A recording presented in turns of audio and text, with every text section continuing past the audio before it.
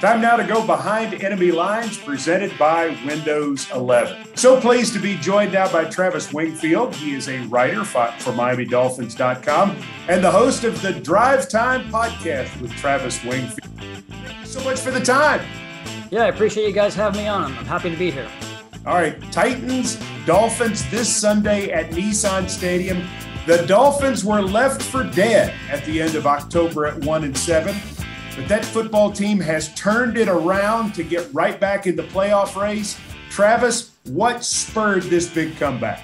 You know, I think it actually began really the week before they began the winning streak and a loss to the Buffalo Bills when they held Josh Allen and the explosive Bills offense really down for about 3/4 of that game, and the fourth quarter kind of got away from them. But since that time, this defense has gotten after the quarterback. They've gotten back to creating takeaways. The third down defense has been stellar. All the hallmarks that made this team a 10-win team a season ago, you're seeing that here over the course of a 6-game winning streak. Says a lot about leadership in the locker room, though, that they could fight back from that.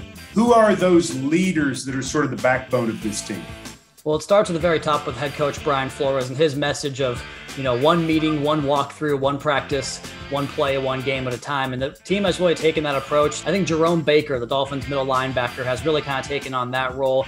And on offense, quarterback Tua Tagovailoa has certainly taken on a leadership role with this offense. And coming back off the injury, he's been a big part of that run as well. Since Tagovailoa came back from the injury, he has played stellar football. What is he doing so much better, Travis? He's just highly efficient right now. The underneath passing game has been very accurate and staying on schedule to complement what was a good running game a couple weeks ago against the New York Jets.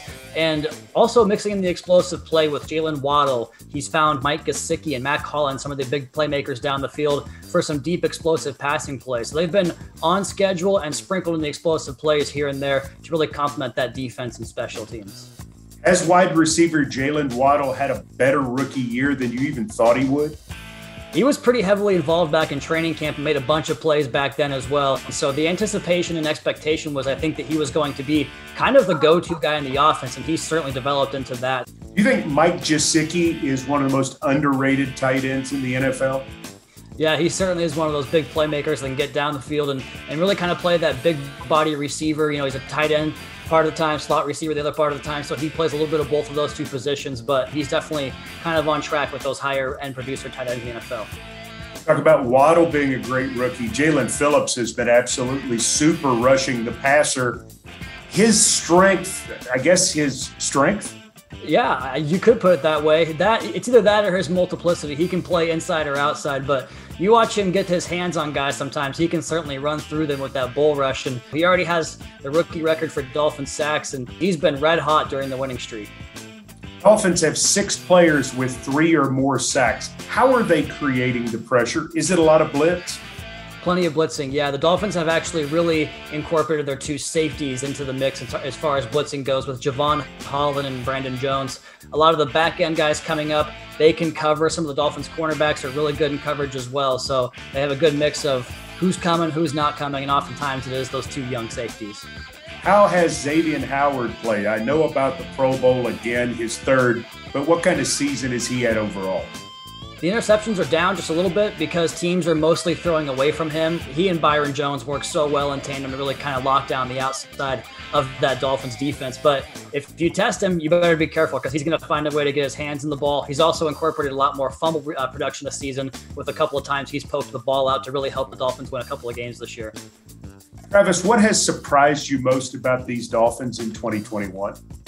Just the way they fought back. It looked early on like they weren't going to be able to get back to the same defense they displayed a season ago. The quarterback position with Tua and Brissett and injuries, and they found a way to really correct a lot of the things that were plaguing them during that 1-7 stretch there, and they've kind of gotten that turned around. So just the resiliency of this football team, I would say.